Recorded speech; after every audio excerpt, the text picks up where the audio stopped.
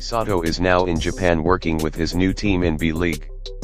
As I always mentioned in the past when he was in Adelaide, this kid has a potential to be a better player. His name is not only popular in the Philippine basketball but all through Australia and whole Asia and even Europe and America.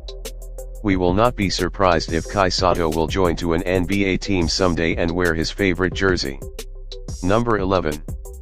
Eating popcorns and drinking beer while watching this kid playing along with NBA greats would be a fun experience.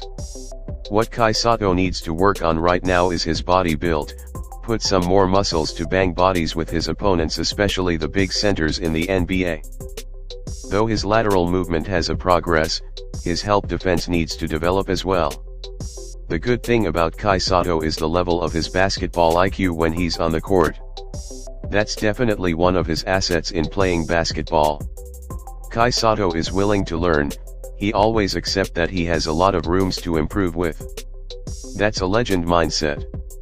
I'm pretty sure he will be playing in the NBA next year, though there are people who are not satisfied with SOTTO's performance.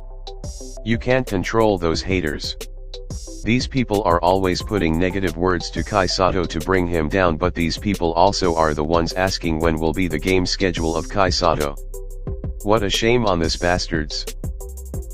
Nevertheless, SOTTO will be the first full-blooded Filipino to join in an NBA team sooner or later.